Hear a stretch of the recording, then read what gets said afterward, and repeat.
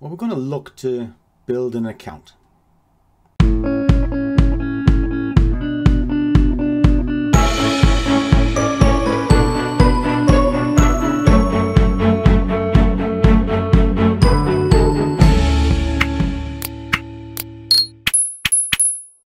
And a warm welcome to one and all. And for those of you who've not seen me before, my name is 𝗖𝗢𝗡𝗡𝗖𝗧, and I am the overgrown child that is the Scruffy trader. And the Scruffy trader really loves a coffee today. He certainly does, because we all know Scruffy likes a coffee. And why is that? Well, it's been a bit rough of late. No way! Not the charts. Charts have been fantastic. In fact, they've been that good, I'm finished for the year. Are you serious? I've achieved the salary that I need to achieve. I've built the accounts that I said I would do throughout the year. And it's all documented. So if you haven't seen any of the videos before, do go through them. And you'll see sort of what I'm about to do again from inception.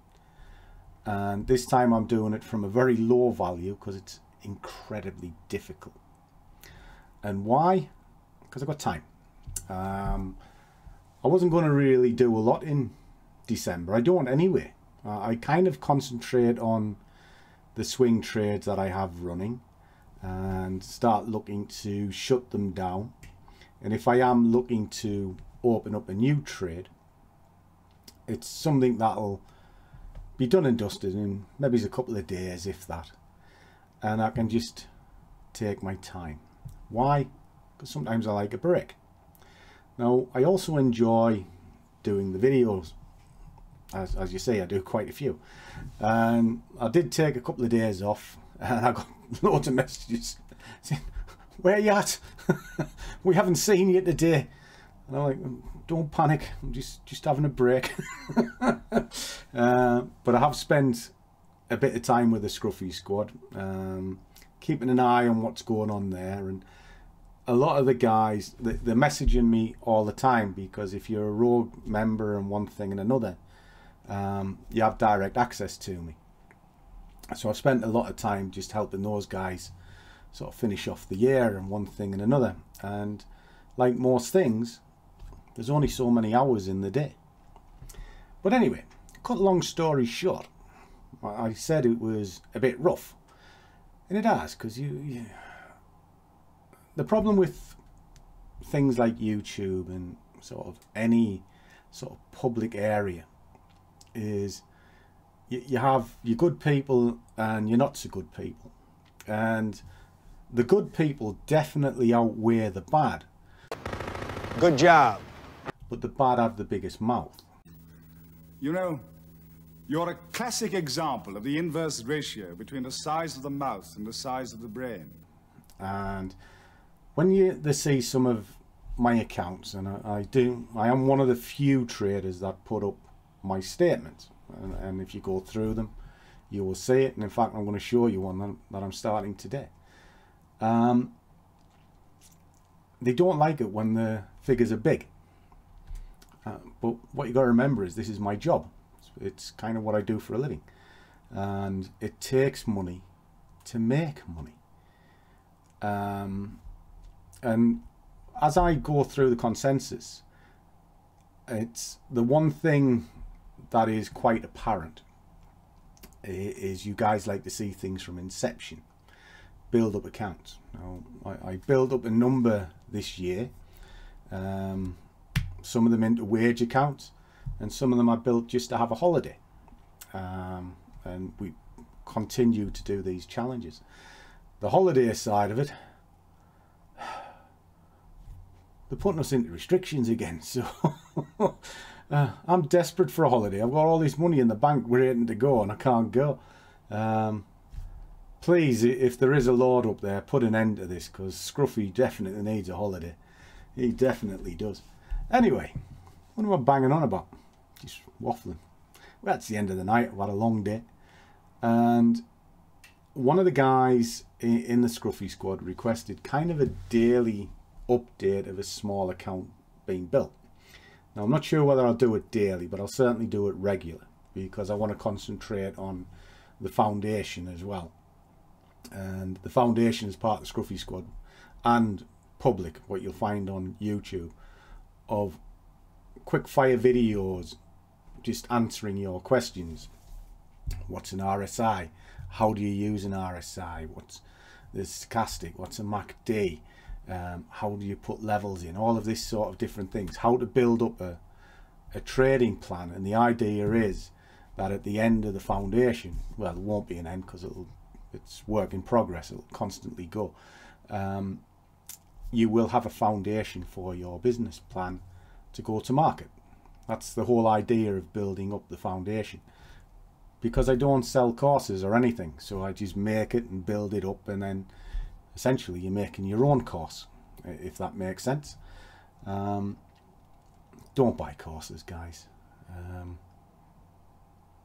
You're just throwing your money away. Every system works. You've just got to apply yourself correctly. Anyway, let me flick this over and we'll have a look. So I'm starting an account now. Today is kind of the first full day. I did put a couple of trades on last night while I was setting my platform up, and we're already 8% up on the drawdown balance. Now that's what I'm working this on. And if you haven't seen these sheets before, this is how I sort of manage my trades. I journal everything and I'm quite methodical that way, and I break everything down. Okay, so what I'm going to do is I'll update this over and over, but I'll also show you the live statement as well. Okay, and let me just figure that out. There we go. All right, so we set this away. This is kind of day one, first full day. That's my name in the top. Is it there? You should be able to see my name in the top corner. There you are. There's my name in the top corner. And it's a 10 grand account. Why am I doing this? Because it is bloody hard. Well, why is that? Because your max drawdown at the start is only 400, which is here. All right, now I've increased that, which means you've got not much room to maneuver, and that's why I'm doing it, because it is hard. You know, you've got to control your position sizes, you've got to control your emotions, because it won't take long to blow a hole in 400 if I think along the lines of 10 grand. And what do I mean by that? It's very easy to put lots and lots of positions on, and it's very easy to up your position size to something that is too big for the account. Now these are mistakes we all do. I've certainly done it, you know, where I've put positions on that are way too big for the account, and the amount of stress you go through is massive. So you've got to be a bit careful. The difference between a small account and a big account is your big account can take it, you know, and you can sort of weather the storm a little bit better with a bigger account. With a small account like this, you can't. It is really hard, and I think that's where some people get a little bit caught out. Position sizing is key. Now I've set this at 50 pence. Now I will open up to 5 positions, which is £2.50, but the way that I do things with Scruffy Madness is the risk is minimal. So it looks a lot, but it's not actually. If you work the maths out, it's quite effective way of trading. So there is the chart that we're starting with. I've got nothing running, and there's the trades sort of from late last night till today. Okay, nice and simple. Now what platforms am I using? Well, I'm using this one. This is MT5, and all I'm doing tonight is giving you a brief overview of what I'm doing and why I'm doing it.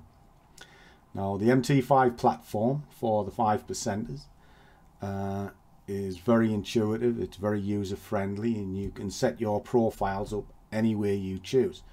And if you're following this journey, and you want to try the 5%ers, go down in the description and you'll find a link. You'll get 5% off, because I work closely with these guys and I do trade some big accounts for them. So they passed it over for you. And you'll also find my contact details and some various links to brokers like BlackBull, which will give you 500 to 1 leverage at this moment in time. These are people that I use and I trust. Okay. So when I'm saying you can set this up easy with profiles, well, I set mine up slightly different. As you can see, I have them all broken up. This section is what I call clean charts. So if I'm looking at the pound, which I was there, I can look at all of them at one go at the flick of a button, just like so. Now say I wanted to trade the euro, I can click onto the euro and I can have a look at all of the euros together. Why would I do that? I won't necessarily trade all of these, and I don't trade all of them, in fairness. I only trade a handful of them. But I like to see what the euro itself is doing globally. In other words, if all of the pairs are going up, is it not fair to assume that you've got the wind behind you and you should be going up as well? That's kind of why I do it. I look at correlations, which is down here. Now these are the markets that I look at every single day, which is the euro dollar, pound dollar, and dollar JPY. Why is that? Because they are correlated. If the US JPY is heavily moving down, it's reasonable to assume that the pound and euro will move up. Why? Because it just shows weakness in the dollar, and that's it. It's literally is that simple. And I like to see which ones, but they're also markets that I trade on a daily basis. Okay, so that's that. And then I'll take it down into, say, a trading screen,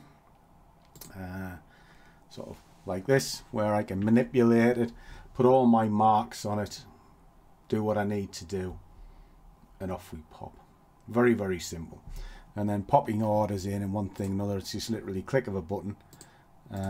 Put your pending orders in, whatever you want, let it get on with it. Very, very simple, easy platform to work with. So there we go. That's what I'm up to over the next, well, this month really. Like I say, I'm still going to continue with the foundation, putting extra videos into that. Do comment, do let me know what you want, because the channel is kind of driven by you guys as much as what's in my little bobble head. When it comes to strategies and plans and tips, etc., it's not all about that. If you're just looking for a strategy, you're probably on the wrong foot. And I know that's odd, and I know you've heard me say that before. It's only one small part of your trading career. Your emotional side is probably what will get you through it. So you need to know what your pain thresholds are and how to map and read a chart, and it's that simple. If you can read a chart, you're halfway there. If you can trade a chart with limited to no emotion, you'll add another 25% onto that figure. You know, so you're already 75% there, and then your strategy makes up the rest. Well, strategy makes up the next 15%, and the rest of it's just luck. Because sometimes you do hit lucky, you know. You might plan a trade that's going to go 5 to 10 pips, and the candle just goes 50 pips in a straight line. Doesn't happen very often, but it does happen. So there's an element of good luck and surprise in there as well. So that's it. That's what I'm doing. I've set myself 3 months to do this. Why? Because it's tight, you know. But hopefully I'll do it a little bit quicker. And the way that I've set, well, I'll show you. I'll show you before I scoot. I will show you. The way I've set it up is very simple. If you haven't seen these sheets, I use them all the time. I have a summary at the front, and then it's just the months worked out, and it breaks it down. Now you'll notice I haven't put 10 grand on here. I put 400 because that is the account that I'm working with. In other words, the amount of money that I'm working with. And it just helps it keep real inside my mind. I'm looking to achieve, well, 864 a day, which is 2% of the balance. But my initial start is 692 a day based on 4 months. All right, so I'm giving myself decent time to do it. You know, put your maximum parameters in this case 4 months. I have an inkling that I could do it in maybe 2 to 3, and I'll just slowly plod away. Now every time I do more than £8.64 or more than £6.92, to be honest, I knock a day or so much time off the end, and that's all I'll do. And then I'll break it down as to how many pips I need to achieve, how many splits I'm prepared to put into the market, and it also does my compounding for me. It's a good, useful tool, and once you get your head around it, it pays dividends. And then I'll keep an eye on what I'm looking at. It's sort of the notes down here. The market that I'm trading, was I short or long at the time, and kind of the reason as to why. Now in this one it was a retrace bounce from a strong sell-off. Well, what happened was, on the day you saw the market come down, well, like a brick. What goes down must come up. Found its levels, it retraced, it's failed to recover 100% of that sort of drop, so therefore the greater move was still in play, so it was short.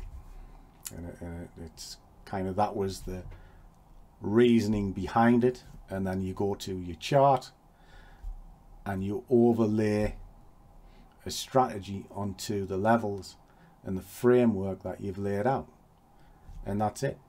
You know, whereas I think some people put the strategy onto the chart first and then try to figure out from there. Whereas if you've done your homework and you've got an idea of what the market's trying to achieve, then you're on the better foot. I hope that makes sense. Genuinely do. But like I say, if you're stuck, I'm always about, you know. I mean, I'm at the screens pretty much constantly, and anybody who sends a message kind of gets it answered relatively quickly. And if not, find your way onto my blog site, scruffytrader.com, and just drop me an email, because I answer every single one of them. So, as always guys, trade well, keep your risk managed, but above all, do what you love, and the money will follow. See you all in the next one.